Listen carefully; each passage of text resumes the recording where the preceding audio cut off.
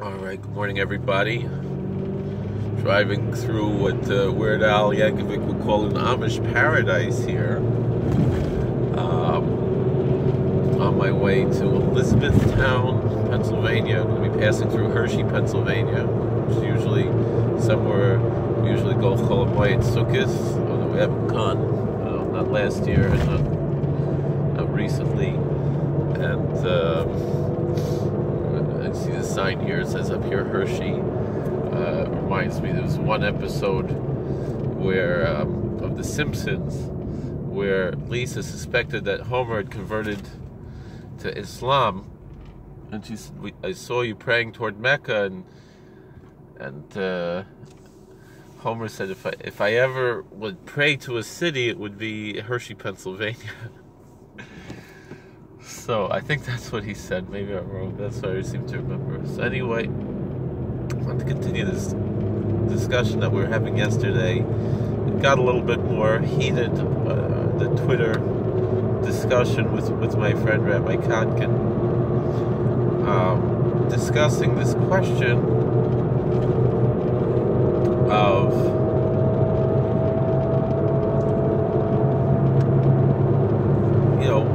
where do we have this phenomenon come from that the way I word it is that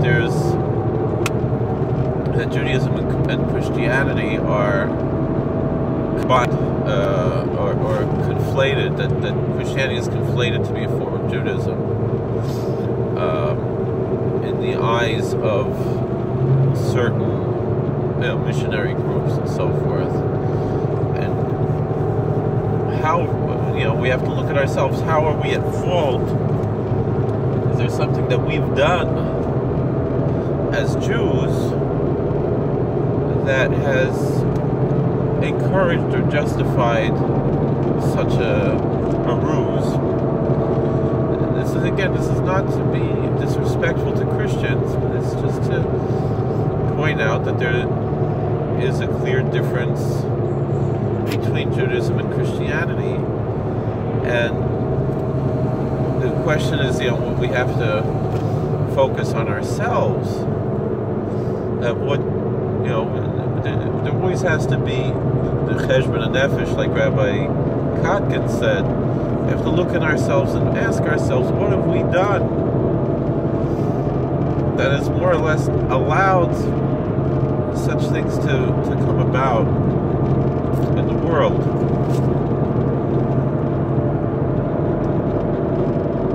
And are we in any way responsible for this? And it's unfortunate that I even have to mention this, but I absolutely do not believe. I'm not a Christian, and I don't believe in the ideas of Christianity. But I have studied some of these ideas, and I'm familiar with some of these ideas. And I do have respect for Christians, even if I disagree with them. But the thing is that I feel that it should be it should be clear that there exist very clear differences between Judaism and Christianity. They are two totally separate religions, and just because the founders of Christianity were Jews doesn't make Christianity a form of Judaism any more than the fact that Muslims have Jesus as a prophet, and does that thereby make Islam a form of Christianity? It isn't. Islam is not Christianity. It's not a form of Christianity. It's not a branch of Christianity. It's a separate religion.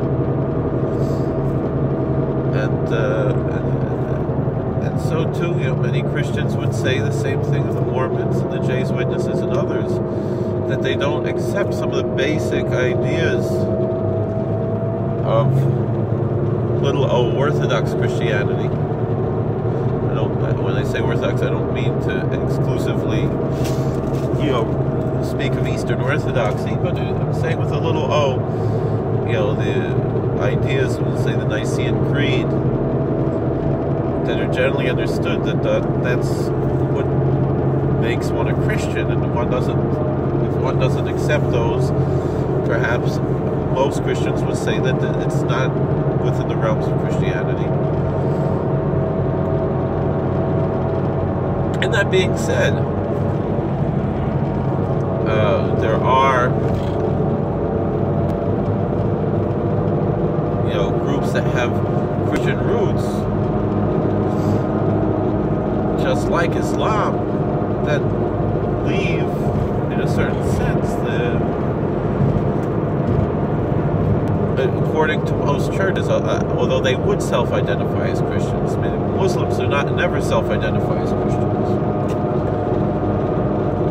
but Mormons and Jehovah's Witnesses and so forth, who are non-Trinitarian, do self-identify as Christians. And then, of course, there's going to be all of these different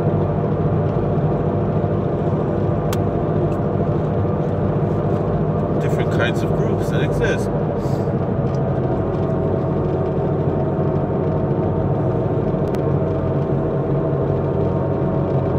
Excuse me. But the thing is that, nobody has a problem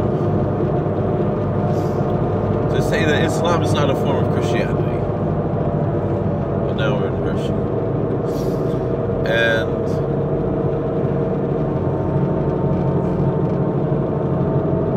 most non-Mormons, even if they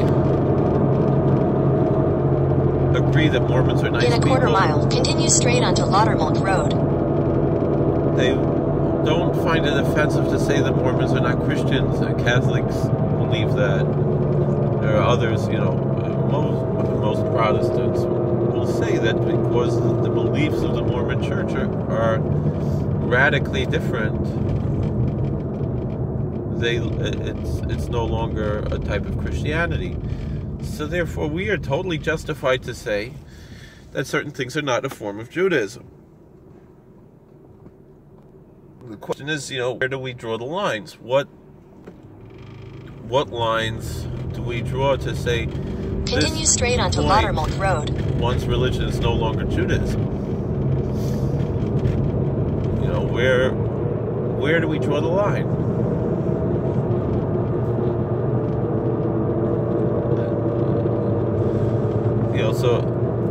And to me, if someone is going to say that they'll accept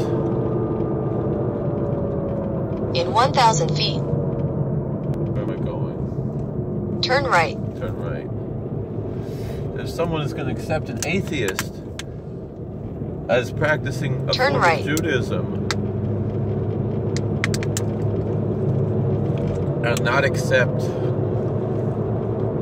in a quarter mile, turn left onto East Mansion Road, someone who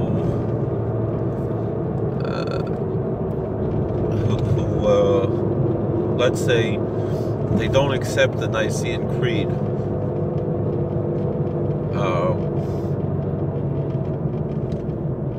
but they don't worship Jesus, but they view Jesus as some kind of a messianic figure, however they understand that to be.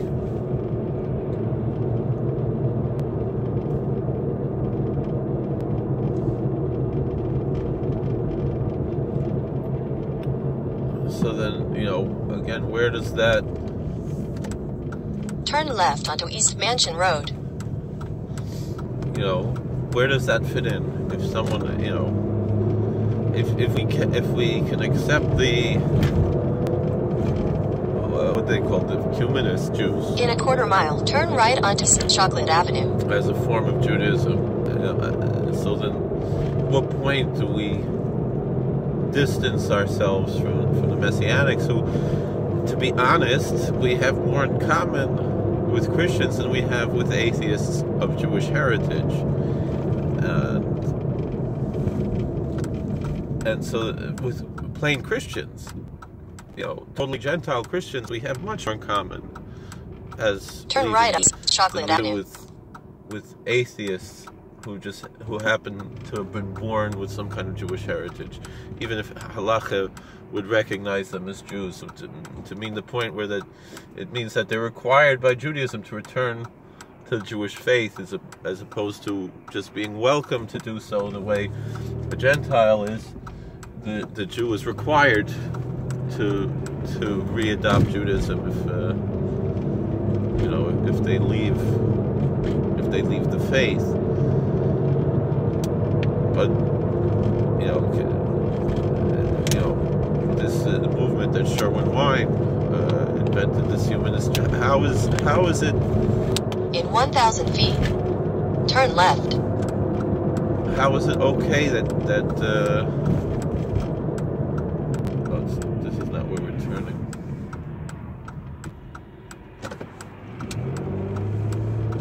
How is it okay that we use this name? Turn left. It's over here. I think we're turning left.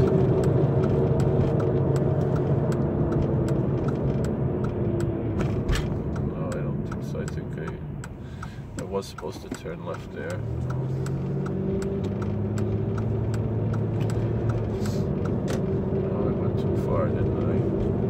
In 1,000 feet, turn left onto Cocoa Avenue.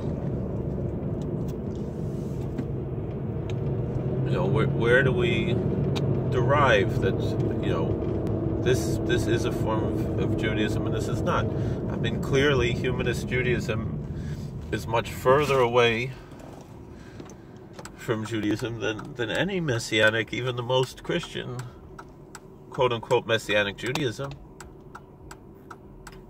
What they quote-unquote call humanist Judaism is much worse. So why would we accept that and not this?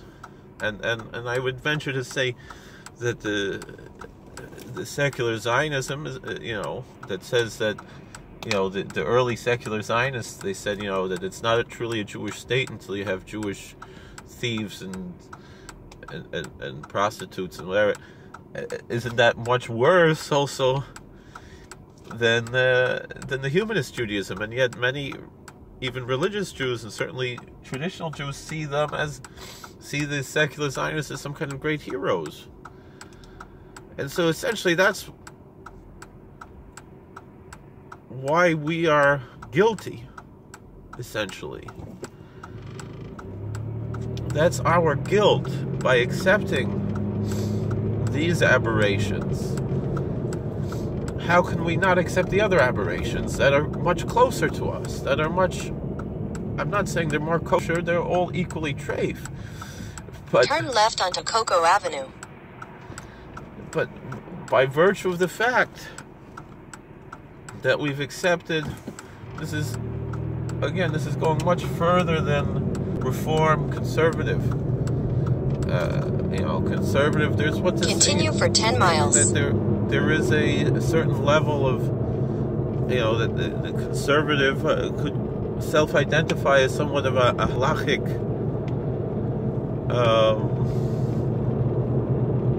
group. There is what to even justify the conservative.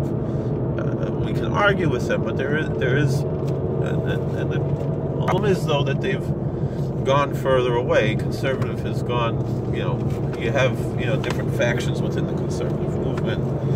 Some are halachic and some are not halachic, essentially. The politics of mechitza is not really as much of a halachic issue as it's, and even certain aspects of egalitarianism can have certain level of halachic justification that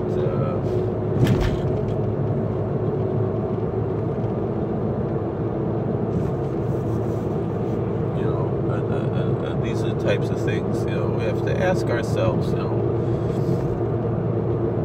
where do we draw the line?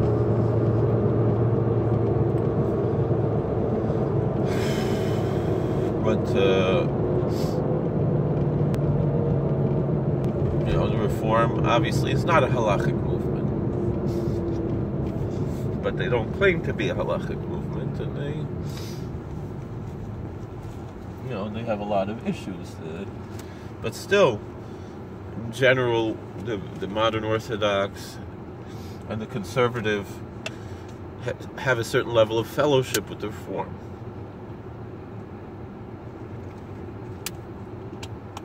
And my approach is, I recognize it as a fact that there's nothing I can do about, as much as I disagree with Reform and conservative, there's nothing I can really do about it. They're not going anywhere.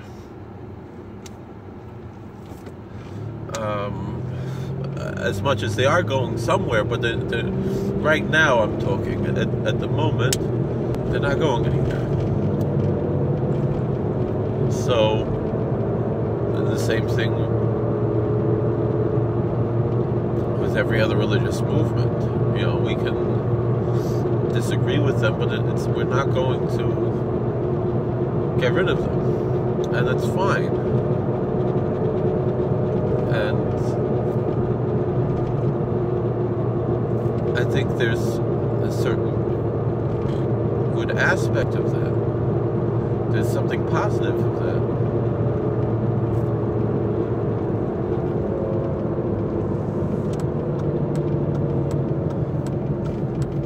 And we have to recognize the fact is we're not changing the world.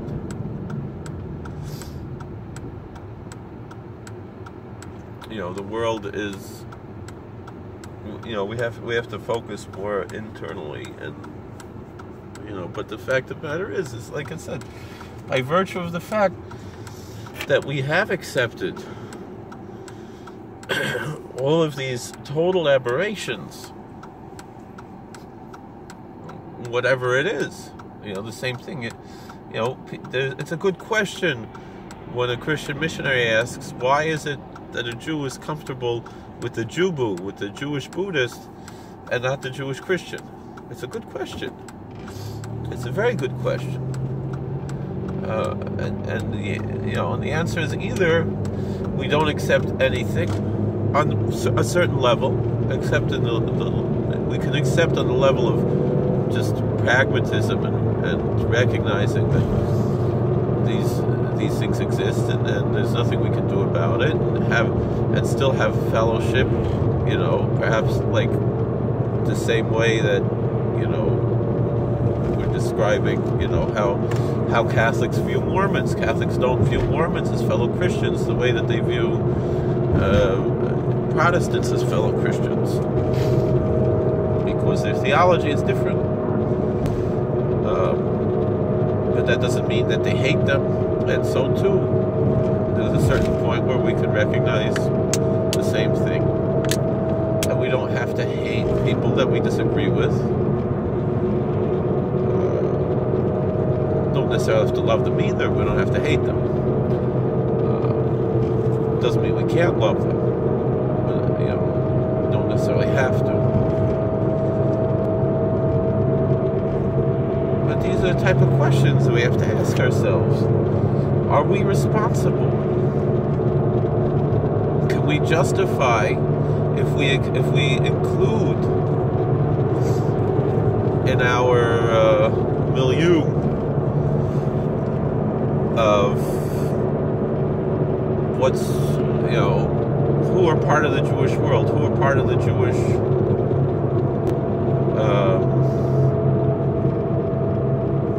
community. You have a Jewish community center, you have a Jewish federation that's not sectarian, but it's Jewish. Do we have a true justification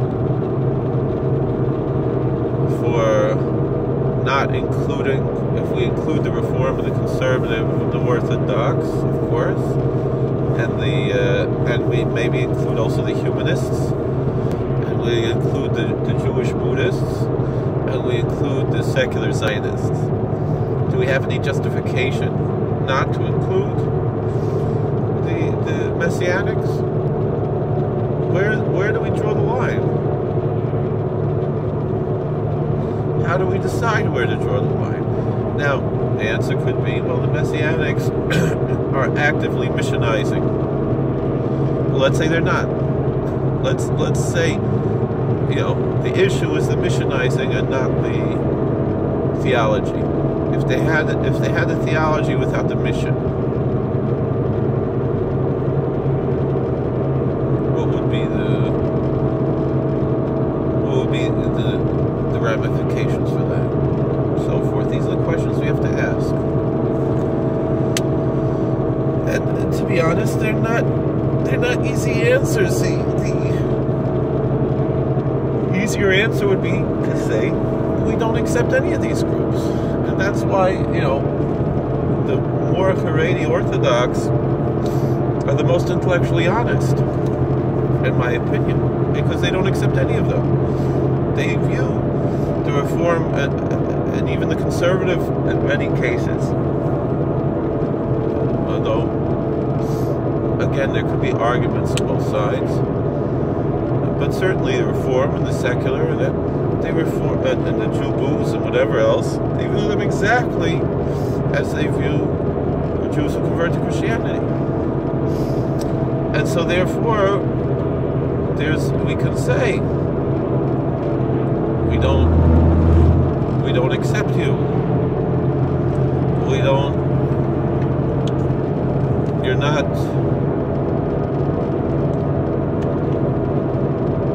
not part of our religion. And you can go, you have freedom of religion to go do what you want, but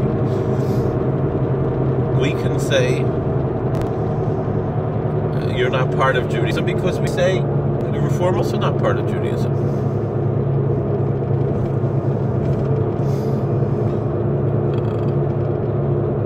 The Haredim can say this, and there's no intellectual dishonesty.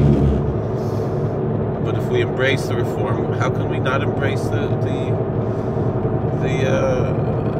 messianics? Daniel Lapin, Rabbi Daniel Lapin, a good Orthodox rabbi with very good chafas. Although certain things they can question, certain parts of his approach, but nonetheless finding it Vermont. Yes, a very good question. He said, how is it that when you have a Salute to Israel parade, see, they let the gay temple, like the gay synagogue march, and they won't let the Jews for Jesus march. And if someone's going to say, well,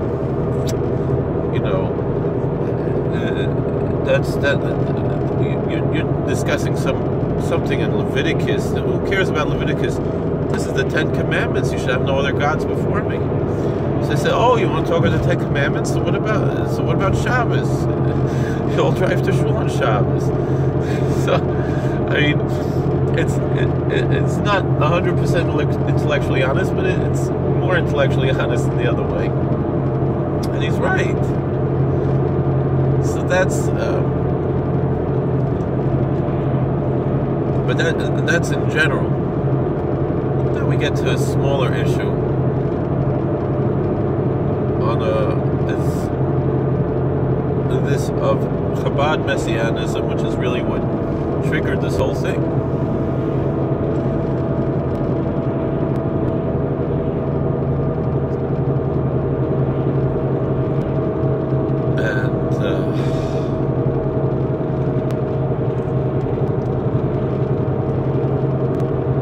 So how do we approach this? Meaning, again, there are certain groups, small groups of people that identify as Messianic Jews who do not worship Jesus, and they see Torah as primary, and the Christians call New Testament is not even secondary, but maybe tertiary or quaternary.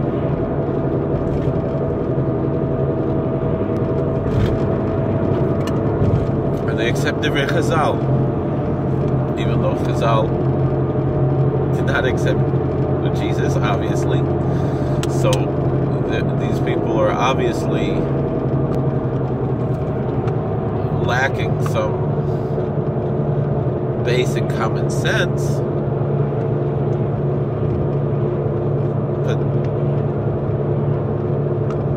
the same thing could be said about people who believe that Lubavitch Rebbe is Mashiach, that they're missing some basic common sense.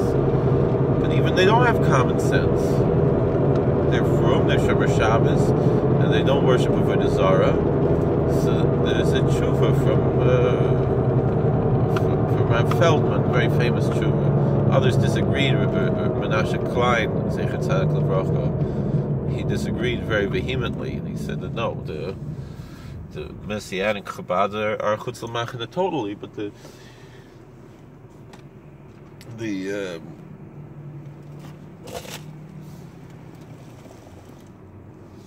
Rav Feldman from Near Israel, he said no. He said they count for a minyan. Their wine is kosher, their shechita is kosher, but you can't have someone like this as a marira because they're obviously missing out on some basic common sense.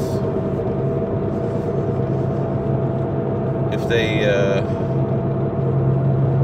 and even like Rav Feldman points out very wisely, he said, even if Lu Yitzur, we want to accept the Gemara and learn it that way, learn Pshat in the Gemara in Sanhedrin.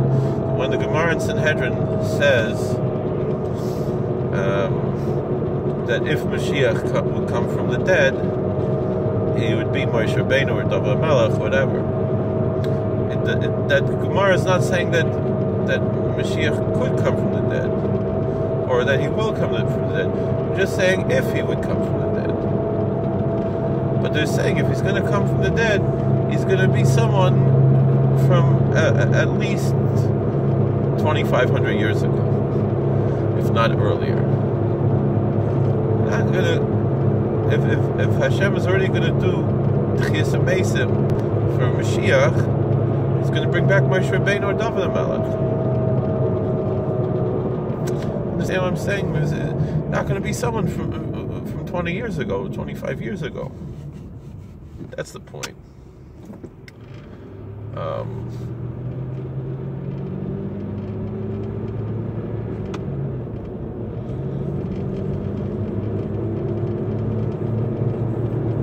So I don't know what else to say.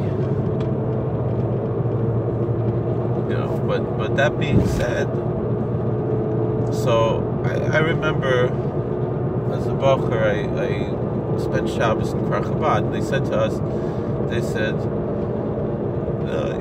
this is exactly what they said. I remember. They said, we don't,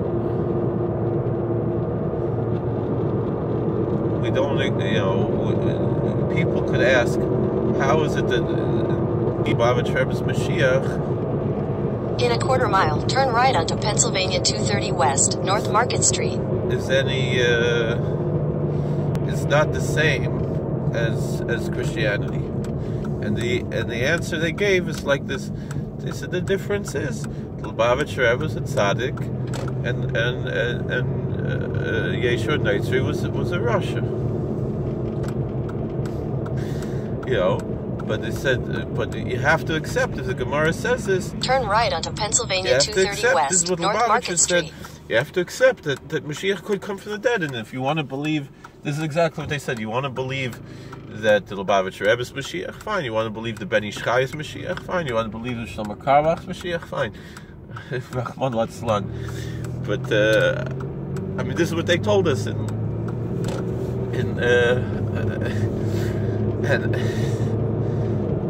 half a mile, you will arrive at your destination. The thing is no, that's not really an answer. Because first of all right, so we believe that Yeshua Notzri was a Rasha. The Christians obviously believe he was a perfect tzaddik. and I'm sure these messianic groups, they don't believe he's a Russia. All right, so they're mistaken. Hitaka was a Russia, but so what? You're not going to convince them this. And the thing is that if they're making a mistake, you've arrived. So where is this place? So the Lubavitcher is also making a mistake. Is this supposed to be here? I don't know. All right. I have to, oh, this is it, I think. So I'm here where I'm supposed to be.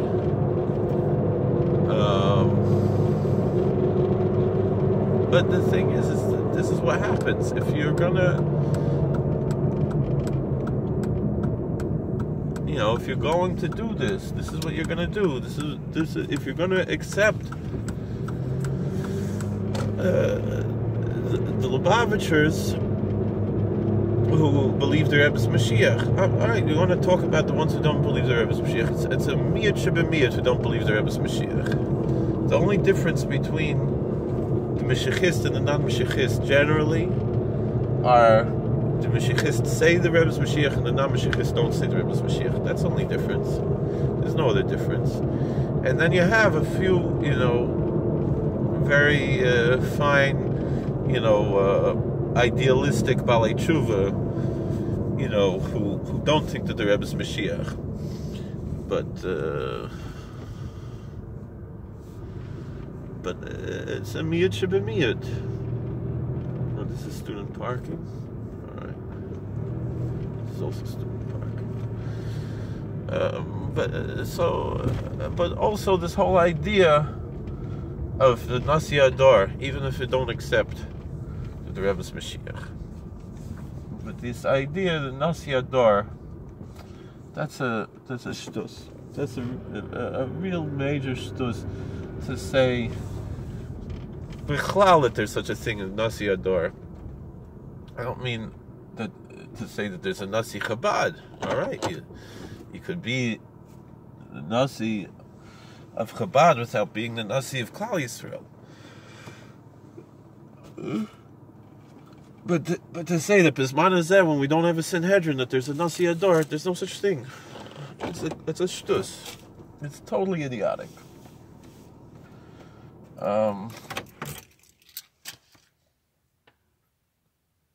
Even without the Mashiach issue.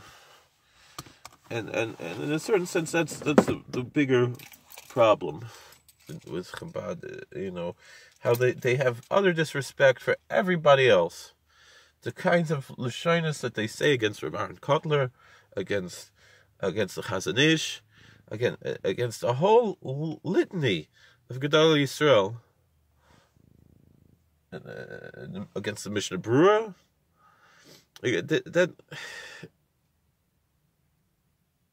So that's basically what I have to say.